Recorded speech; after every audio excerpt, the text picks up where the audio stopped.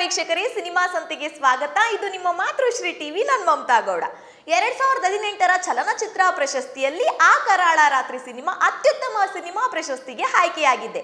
ಗೋದ್ರಾ ಸಿನಿಮಾದ motion poster ಇದೇ ಸೋಮವಾರ ರಿಲೀಸ್ ಆಗಲಿದೆ. ಸಂಕ್ರಾಂತಿ ಹಬ್ಬದ ಪ್ರಯುಕ್ತ ಕಿಚ್ಚನ ಅಭಿಮಾನಿಗಳಿಗೆ ಕೋಟಿಗೊಬ್ಬ 3ನ ಮೋಷನ್ ಪೋಸ್ಟರ್ ರಿಲೀಸ್. ಇಲ್ಲಿದೆ ಇದರ ಕಂಪ್ಲೀಟ್ ಡೀಟೇಲ್ಸ್. 2018ನೇ ಸಾಲಿನ ಚಲನಚಿತ್ರ ಪ್ರಶಸ್ತಿಯಲ್ಲಿ ಆ ಕರಾಳ ರಾತ್ರಿ ಸಿನಿಮಾ ಅತ್ಯುತ್ತಮ ಸಿನಿಮಾ ಪ್ರಶಸ್ತಿಗೆ ಆಯ್ಕೆಯಾಗಿದೆ. 2018ನೇ ಸಾಲಿನ ಅತ್ಯುತ್ತಮ ಚಲನಚಿತ್ರ ಪ್ರಶಸ್ತಿಗೆ ಆ ಕರಾಳ ರಾತ್ರಿ ಸಿನಿಮಾ ಆಯ್ಕೆಯಾಗಿದೆ.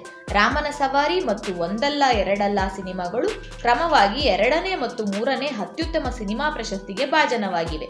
ರಿಷಬ್ ಶೆಟ್ಟಿ ನಿರ್ದೇಶನದ ಸರ್ಕಾರಿ ಹಿರಿಯ ಪ್ರಾಥಮಿಕ ಶಾಲೆ ಕಾಸರಗೋಡು ಸಿನಿಮಾ ಅತ್ಯುತ್ತಮ ಜನಪ್ರಿಯ ಮನರಂಜನಾ ಚಿತ್ರ ಪ್ರಶಸ್ತಿಗೆ, ಸಂತಕವಿ ಕನಕದಾಸ ರಾಮದಾನಿಯ ಸಿನಿಮಾ ವಿಶೇಷ ಸಾಮಾಜಿಕ ಕಳಕಳಿಯ ಪ್ರಶಸ್ತಿಗೆ ಹಾಗೂ ಅತ್ಯುತ್ತಮ ಮಕ್ಕಳ ಚಿತ್ರವಾಗಿ ಹೂಬಳ್ಳಿ ಆಯ್ಕೆಯಾಗಿವೆ.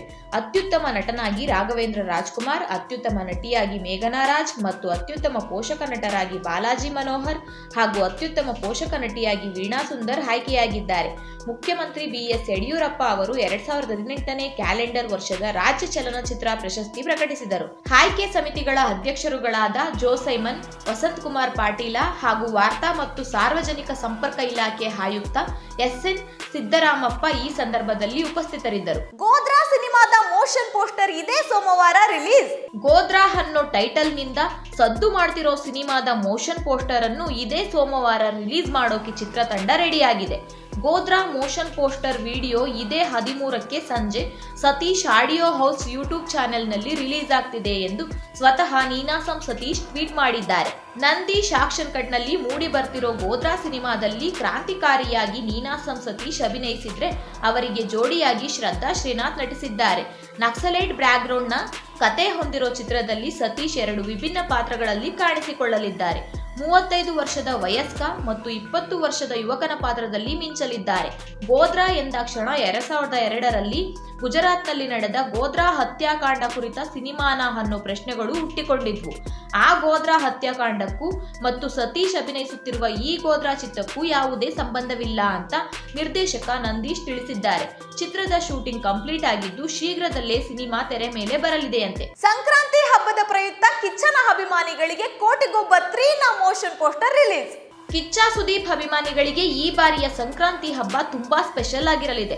ಯಾಕಂದ್ರೆ ಸಂಕ್ರಾಂತಿ ಹಬ್ಬದ ಪ್ರಯುಕ್ತ ಕೋಟಿಗೊಬ್ಬ 3 ಚಿತ್ರತಂಡ ಸಿನಿಮಾದ ಮೋಷನ್ ಪೋಸ್ಟರ್ ರಿಲೀಸ್ ಮಾಡೋದಾಗಿ ಹೇಳಿದೆ.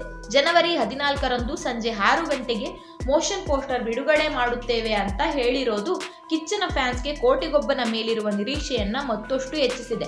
ಹೊಸ ಲುಕ್ನಲ್ಲಿ ಕಿಚ್ಚ ಟೋಪಿ, ದುಂಡನೆಯ ಕನ್ನಡಕ ಹಾಕೊಂಡು ಫುಲ್ ರಾಕಿಂಗ್ ಸ್ಟೈಲ್ನಲ್ಲಿ ಪೋಸ್ ಕೊಟ್ಟಿದ್ರು.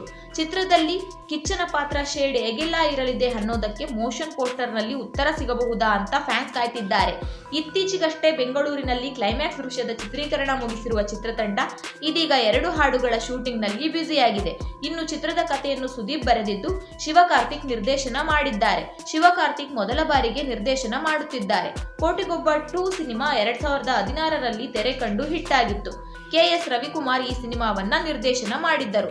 ರಾಕ್ಲೈನ್ ವೆಂಕಟೇಶ್ ಮತ್ತು MB ಬಾಬು ಈ ಚಿತ್ರಕ್ಕೆ ಬಂಡವಾಳ ಹೂಡಿದ್ದರು.